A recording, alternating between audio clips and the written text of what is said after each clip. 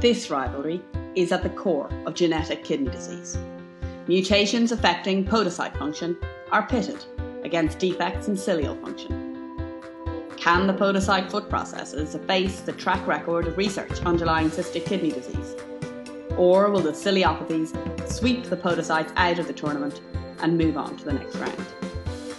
Welcome to the Podocytopathies.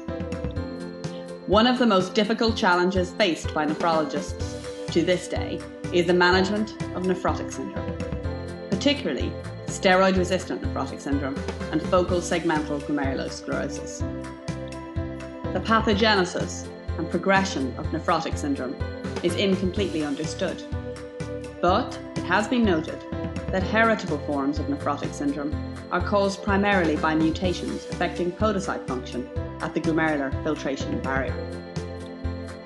These mutations affect all aspects of podocyte biology, ranging from maintenance of the slit diaphragm, organization of the actin cytoskeleton, mitochondrial energetics, and transcriptional regulation of proteins required for podocyte structure and function.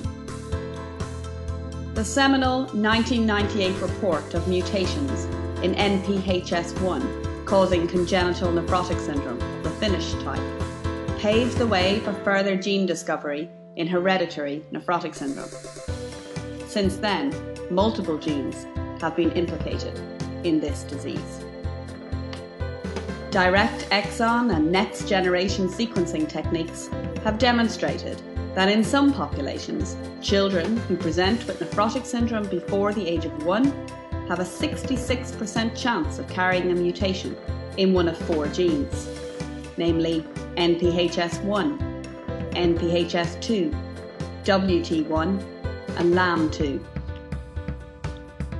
In hereditary FSGS with presentation of nephrotic syndrome in adulthood, mutations in actin-4, INF2, and TRPC6 have been reported.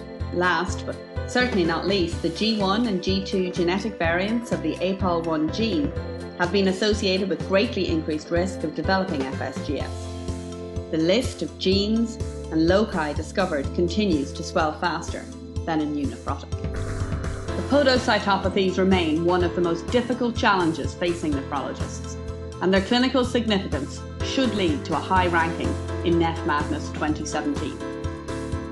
This scouting report was written by Brian Stotter, narrated and animated by Kathy Quinlan, as part of the Nephrology Social Media Collective. Follow me at Kidney Kathy.